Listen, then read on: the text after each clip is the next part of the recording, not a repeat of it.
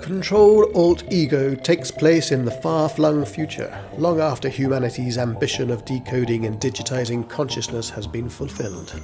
You play a disembodied consciousness, or ego, that transmits itself between various devices and robots in order to take control of them and exploit their capabilities.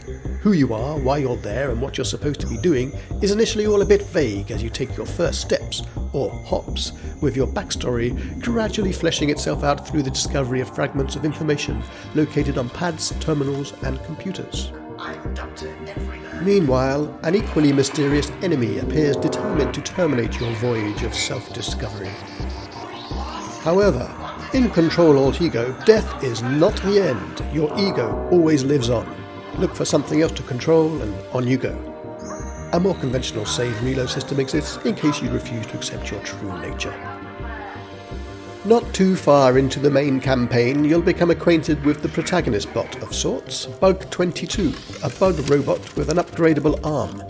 But you're not limited to controlling Bug 22 alone. You can continue to transmit yourself around and control all manner of other robots with different exploitable skill sets. The sheer number of options available to you is therefore staggering. You can play aggressively, stealthily, strategically, experimentally, pacifistically, or any combination thereof.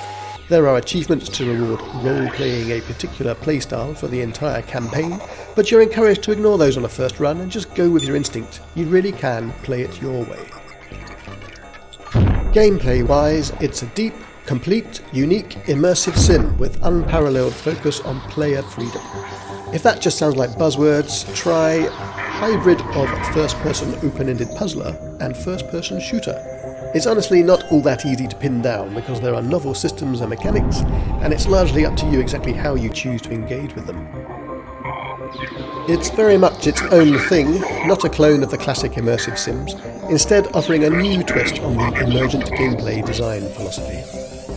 The game deliberately messes with several gaming conventions. There are no polite character controllers or slick animations here. You're really supposed to feel like your consciousness, is crammed inside the robots. Everything is physics-driven, including your arm, tools, weapons, and movement, which makes for abundant opportunities to get creative. So if you think you're ready for a gaming experience unlike anything you've encountered before, if you value substance over style, if you've been hankering for a true immersive sim, then this is it. You just found it.